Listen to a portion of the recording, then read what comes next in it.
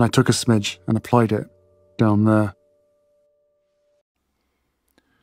This one's wife.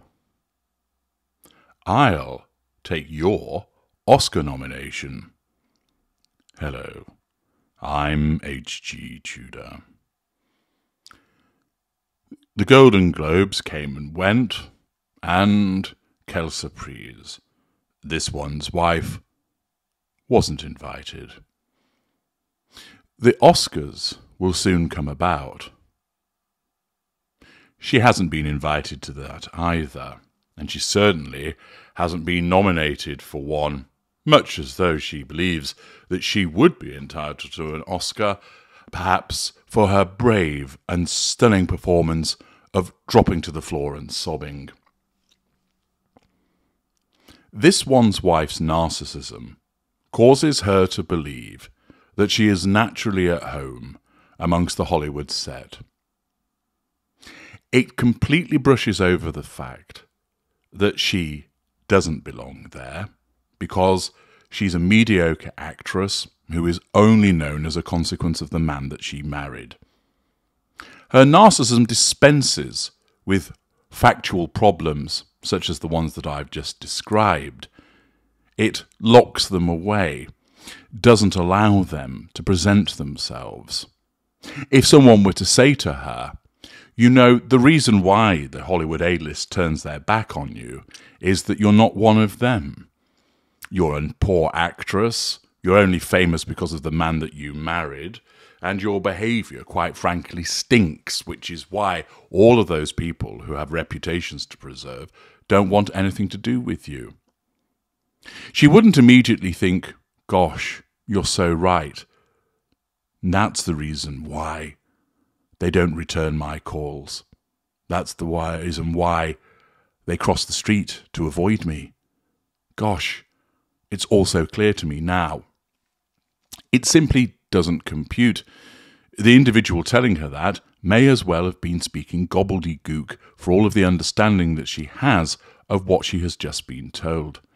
The narcissism simply does not allow it to compute. What do you mean? That can't be accurate. I am the amazing this one's wife. Friend to all, defender of the weak, most shaggable woman on the planet, beauty personified. You are talking nonsense.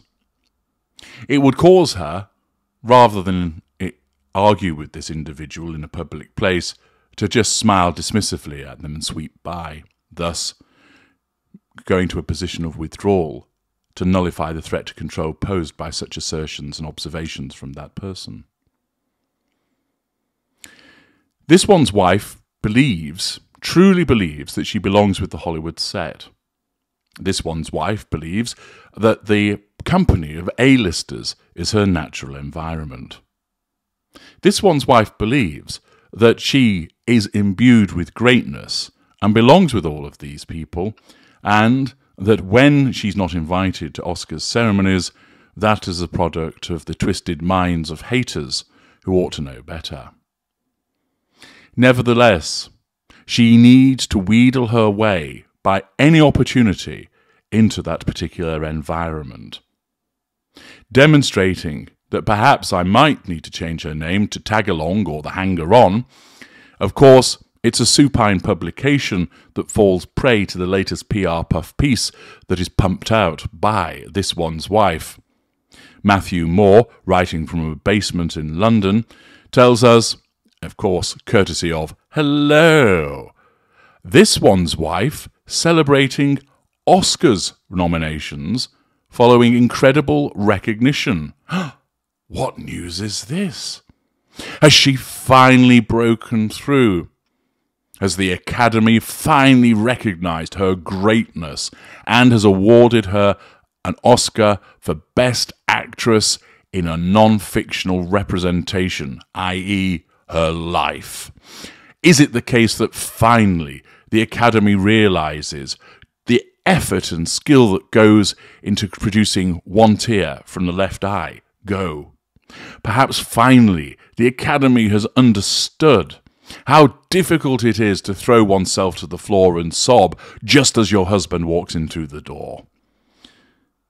Finally, they've given her the recognition? Well, no. In actual fact, the subheading is The Duchess of Sussex is close friends with the after director, Meghan Harriman.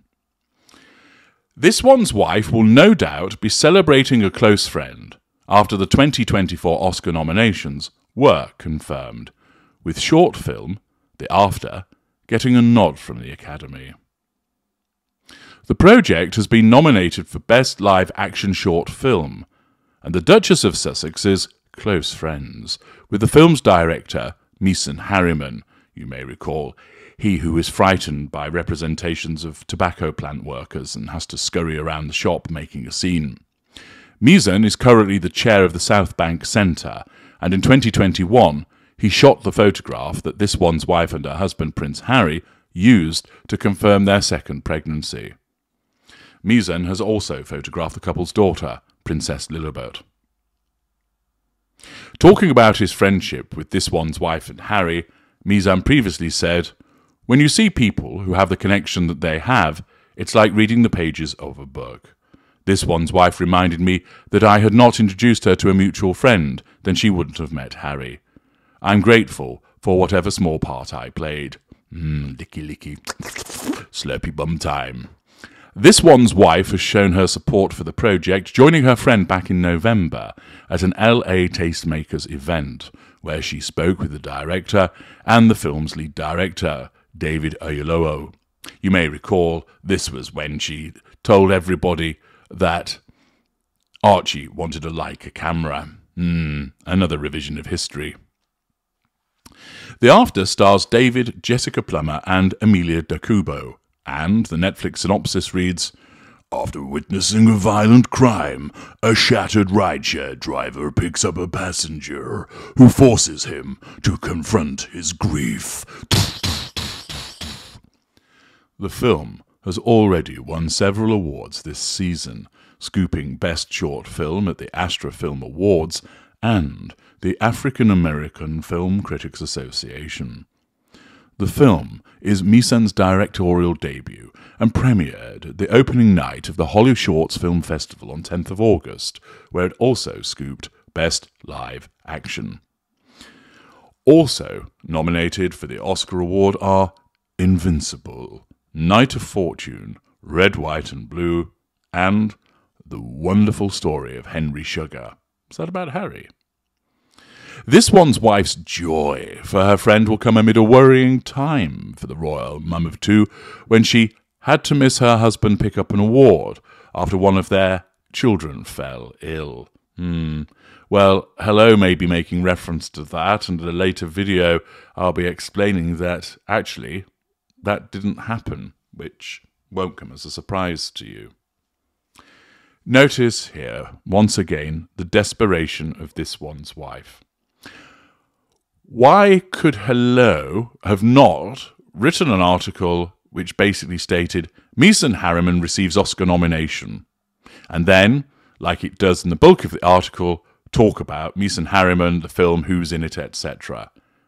But it doesn't. Why? Because it needs to talk about this one's wife, because she's insistent on that being the case. And therefore, the slightest opportunity, the most tenuous of connections, will be utilised by this one's wife to push her front and centre.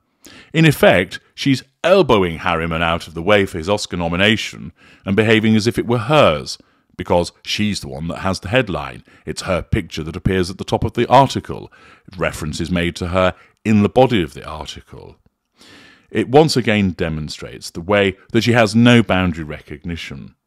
The fact that she needs the recognition, fuel, so with a sense of entitlement, she hijacks the achievement of another person, Meghan Harriman, and makes it all about her.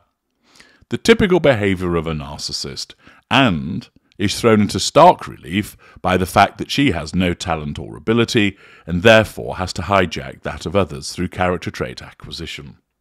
It's a blatant example of the way that the narcissist comes along and takes over your moment of glory and makes it all for themselves, and emphasises that she really is the hanger-on, tag-along Duchess. I'm H.G. Tudor. Thank you for listening.